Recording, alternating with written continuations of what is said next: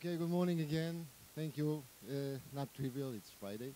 So I want to talk about stress in the aspect of what's causing it. And everybody say, I have a job, I have kids, I have a car, I have some stuff to take care of. I wake up in the morning and everything is like, too bad. And from the moment I open my eyes, it's all bad and it's like building up and there's accumulation and everything is affecting and producing stresses. And it's right, everything is in your head except car crashes, but we can control a little bit our environment in terms of acoustics and in terms of what we sense from the environment, and cut down a little bit of the noise that is affecting us. And this noise basically is what's causing the preload of what's stressing us. As people, we can deal with stress. Everybody can deal with stress. You wake up in the morning and you have stress, so you got to deal with it. As the guys mentioned before, the thing is, we are preloaded with stuff that is happening around us, and this is what's causing the problem. Most people are strong enough to deal with stress, but they're not strong enough to deal with stress when it's backed up by a bad environment and noises. It can be sound, it can be light, it can be anything that is pumping input into our brain subconsciously. I'll give you an example. Anybody here has an old fridge in his house that is making some noises, and like five minutes after it starts doing these noises, it has an orgasm, right? So this is almost the best example for stuff that is taking our head and our brain into a zone which is noisy and dirty, and it's keeping us from having clear thought and keeping us away from the zone that was spoken of before. So I just want to make a correlation between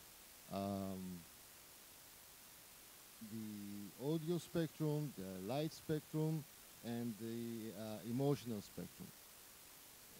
The connection is very basic. You have the low frequencies, you have mid frequencies of sound, you have high frequencies of sound, and from there up, it's electromagnetics and light.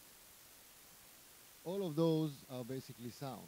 Even light is sound, but it's a different kind. It's a different portion of the spectrum, and it's less noticeable. So let's take, for example, a very low frequency, 12 hertz.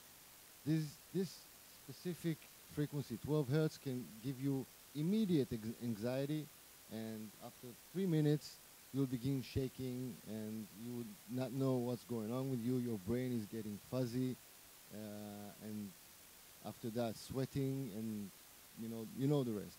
So, and now this frequency can be produced by anything that is happening around you. I mean, even if you live by a bridge and there's a car that bounces off the bridge, on the bridge, and the bridge is vibrating in 12 hertz, after 6 or 7 years living in that house, you would go crazy. And you wouldn't even know what's causing it. Another example, except the fridge and the bridge, is the example of motors that are surrounding us, like air conditions. Even that small thing inside the projector over there is buzzing. Now you say, yeah, it's a buzz. I can ignore that packet. Let it go. I'll forget it in 5 minutes. You will not. It will go. It will register in your brain, assuming you have one, and then 6 or 7 hours later, you will be still fuzzy, and you won't understand why. And then if you're an aware person, you will start analyzing what did that.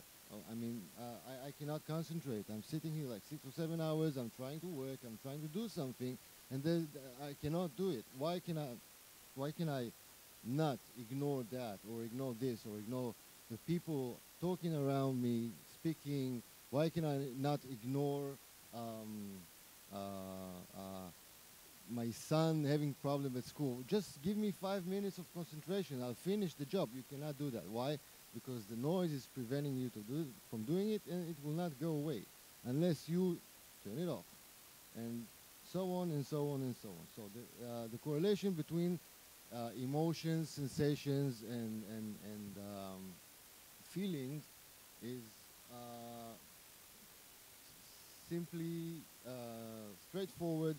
Low frequencies are in the sound spectrum. Low frequencies are responsible for basic emotions. The higher you get with the frequencies, the more complex the emotions are, and so on and so on. Some in the top end of the audio spectrum, the spectrum that we can hear, there are more complex emotions, and sometimes there are mixed emotions, and this is basically music, because music is what happens when somebody has an inspiration and he wants to express his emotions, and so he expresses them in music, and then we are decoding it back on when we are listening to the music. The same thing happens with noise, except that in noise there was some engineer that said, you know what, this motor is going to work in 50 hertz, and this is his music. And then we sit at home, and our refrigerator is working, the compressor is working 50 hertz, and then we are exposed because our brain is subconsciously decoding this, and we are not aware of that. So let's say that we could isolate ourselves from noise and from everything, and we live in like a bubble of sensory deprivation. This is the exact same thing. I mean, because our brain needs input, input, input, input. We need to feed it with the right input. And the right input is what will give us the ability to go and stay most of our time, if we want, hopefully, in that zone where we have the top ability to create, top ability to analyze information, top ability to not give anything about what's going outside. So how do we regulate what we do? How do we rehabilitate something? How do we eliminate a problem of stress in someone specifically? Now, we are all individuals. I could go home and listen to Metallica and feel like I'm relaxed and I'm in my zone and everything. My neighbor is going crazy over it. Everything is individual. When we are going to study, if we come and study a person and try to understand how can we help this guy, how can we help this woman get rid of the stress, get rid of all the negative emotions. It's very complex, but we do have families and neighborhoods of things that of emotions and let's say kinds of music or kinds of tones or anything else that we know that in this neighborhood of low frequency, this might help, this will do the job. So and most of the time it's something that the person is not aware of. Let's say I gave this example to somebody last week. Let's say we have a truck driver and he's like completely stressed out, and we don't know why, and we start analyzing what's going on around this guy, and we say, okay, he lives in a specific place, he does a specific job, and he's exposed to a specific environment, but this environment is not what causing it. This is not the cause. I mean, if we isolate this and we isolate that, of course everything accumulates, but it's not it. This is not the cause. What is the cause of this guy's stress? Is just listening to the wrong music. So, not necessarily fixing this will fix his problem, but this is one of the elements that will allow us to examine the problem in a more neutral environment. We eliminate this and we eliminate that. So we know that we have a connection between sound and light and electromagnetic frequencies to stress. So how can we counteract those phenomenon in order to make somebody feel better during the day, during his whole life? There's no point in anti-phasing. There's no way to anti-phase that. The only way to counteract the effects of noises and pollution on our brain is to just reset it, get it back to to the comfort zone of its own life and environment. And once we get to the specific place, it will heal itself.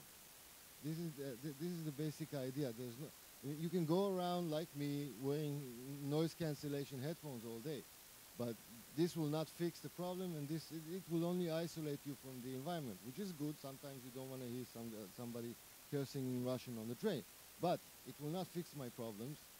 The only thing that will fix my problems, if I expose myself or somebody else will expose me to something that will get me into a specific zone in which my brain and my body can heal themselves, which is something natural that happens.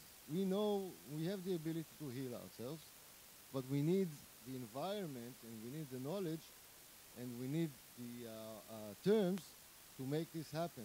As long as we are exposed to the pollution and as long as we are exposed to the noise and we don't know what is the source of the problem, we will not heal ourselves. Nothing can happen.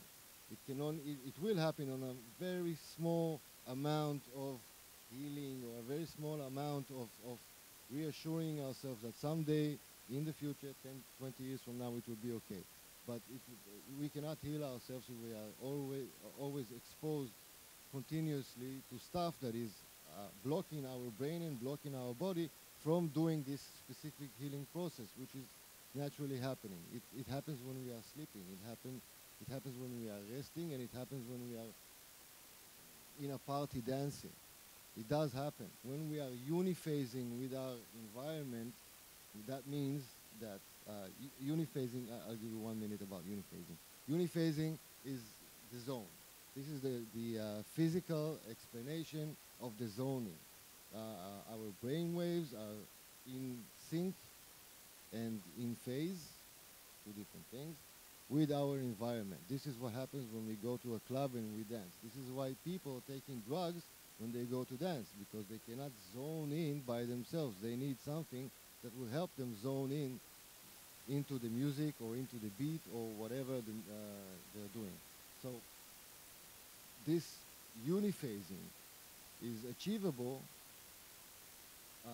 in a way that if we know what is the interference to our brain, what is causing the problem, if we know that, even generally, we don't need to be very specific. We don't need to ask the guy, listen, what kind of frigidaire you have in your house, what kind of car you're driving. We don't need that. We don't need that. We only need to understand what is this specific person way of zoning, of uniphasing with the environment. Once we have that information, we can cure, or we do not cure. We can allow him the environment that will allow his brain and his body to heal themselves. Basically, that's it. So, in terms of sound therapy, music therapy, and everything that has to do with that, in my opinion, it's not. We're not. There's no way to cure somebody with sound. You can cure tissue. You can cure. You can dissolve some clusters of elements in your stomach. You can break down kidney stones with ultrasound. But this is not curing. This is not curing. This is not therapy. The body is doing the whole work. But you need to allow the body, the conditions and the terms to do that job. And to do that job is to get the body into this specific zoning or condition that it says, okay, now I'm relaxed, now I'm in a good place, now I can take the time and cure myself. And this is the way. You just need to find the place and the zone. And I think the future of music therapy and sound therapy and everything that has to do with eliminating stress causes is going to focus on this. The way to get the guy, the woman, the kids into the zone, and the body and the brain will just do its own job. That's it.